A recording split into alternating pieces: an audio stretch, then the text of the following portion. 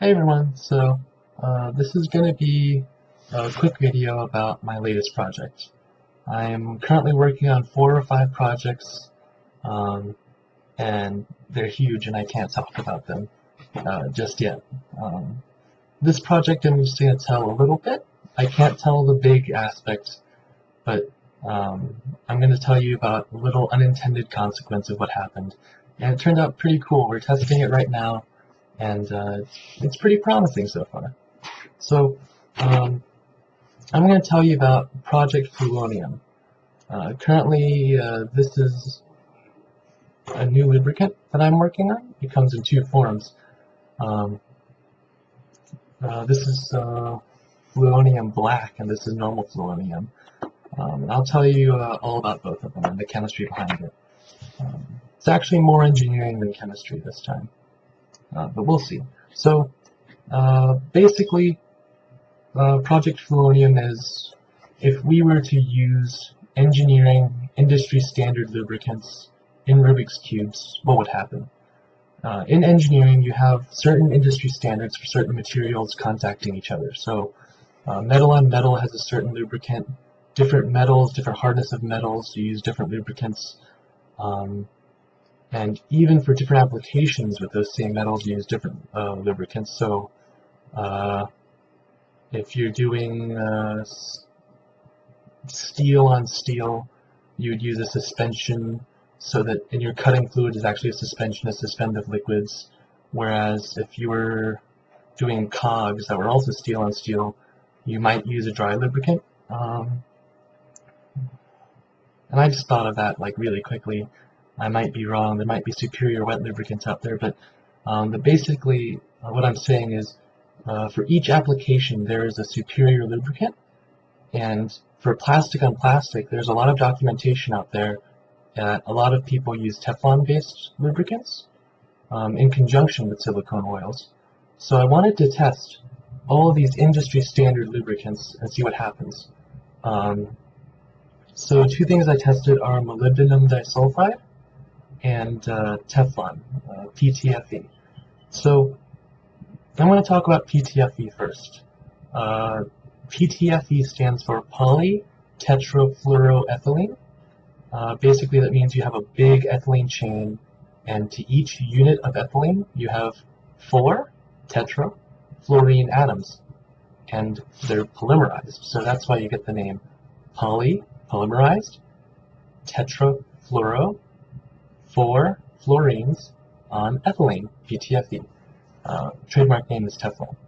PTFE is interesting because here's something that's going to blow your mind. So whenever you touch things, you're never actually touching the atoms. Everything you touch, you're simply touching the electron fields. Everything you feel is just electrons. You never actually feel the actual objects. And to me that just blew my mind when I first learned about that in high school. And that is the trick to fluorine's ridiculous coefficient of friction.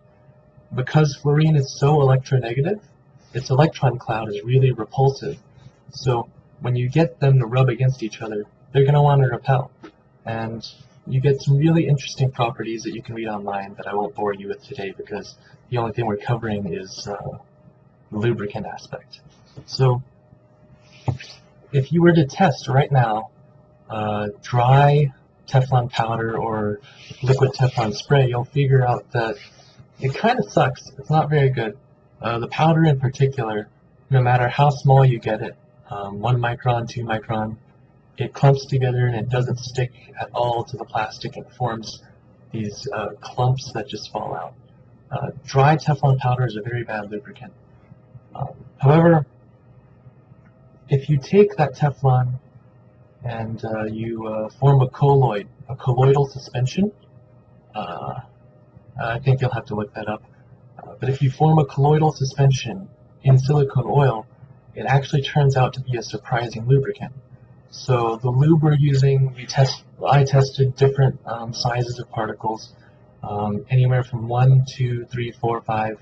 I tested a range, so 1 to 3 micron, 3 to 5 micron, super micron, submicron.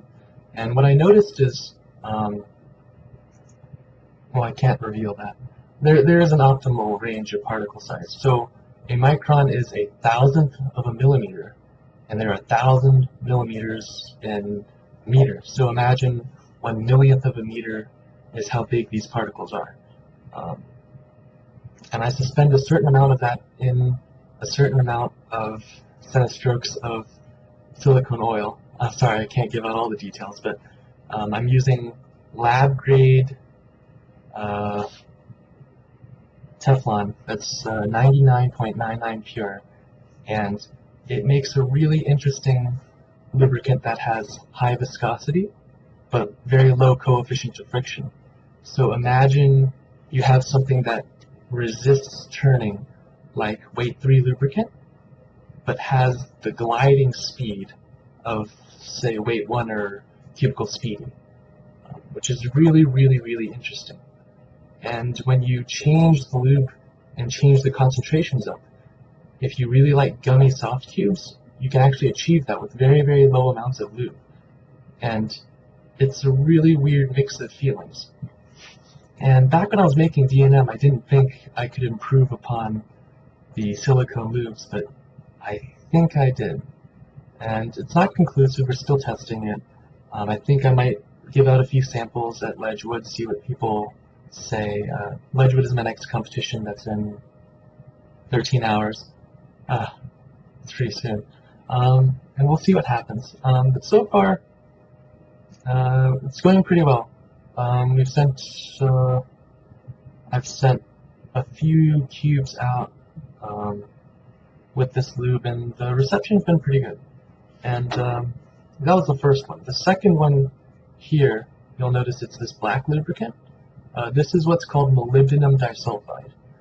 This one's a little different. So this is industry standard for metal on metal contact in engineering. And it works because the molybdenum particles have a certain structure similar to graphite. They will slide and shear at each other. So the shearing lubrication of this is very, very high. So the coefficient of friction for molybdenum disulfide is not as good, quote unquote, as Teflon. Teflon is very, very low, but it's very good for hard surfaces. So one thing I forgot to cover is the hardnesses. The shore hardness for both of these materials is much lower than ABS, and that means when you have a softer material, the ABS grinding against each other, it'll actually crush these particles, and these particles won't scrape the surfaces. And when you get down to a certain micron width, these particles will fill in the gaps of the plastic.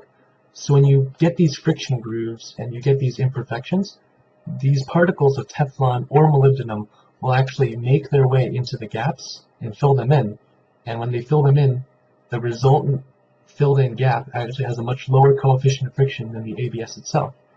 And I noticed that when I put it into this really old hollow, and it was amazing because it breathed new life into this old cube.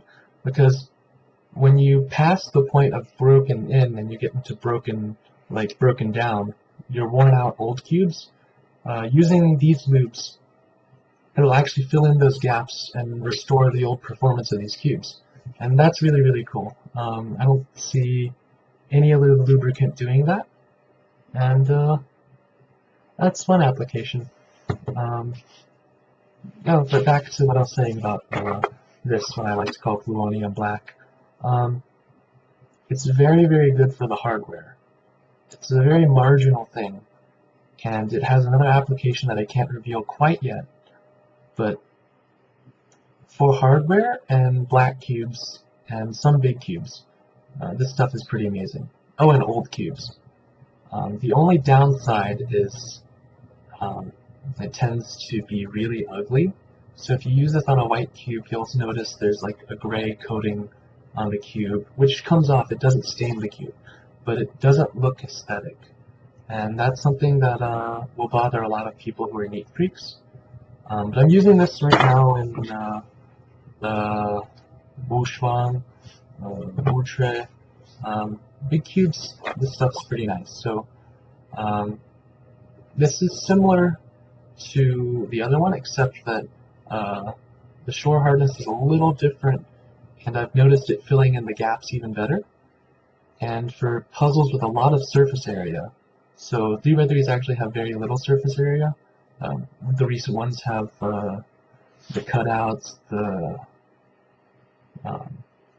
grooves and things. So for big cubes, I really like this lube. And I think I'll be sending more samples out to testers and see what they think. So yep, I think I'm really sleepy. I'm still on Asian time. I recently went on a 2-week vacation through Asia, and it was amazing. But just in case I didn't already explain it, and if I did, I'll probably edit it out or something, or maybe I'll just leave it in. I wanted to explain the origin of the name of this project. So this project is called Project Fluonium. The root word is fluo, Latin, which means flow. And if you look at the molecular formula of Teflon,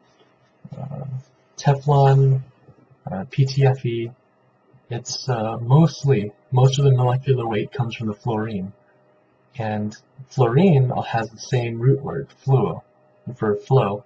So it only makes sense that we keep the root word and call this Project Fluonium, since it is a fluorine-based molecule, and that molecule is the basis of this lubricant. So you might as well keep the name. A little chemistry humor. So yep, that should be it. I will be testing these. We'll see what's up, and hopefully have it out to the consumer. And if you're ever at a competition, talk to me, and I would love to give you a sample and get your opinion. So thanks again for listening, as always.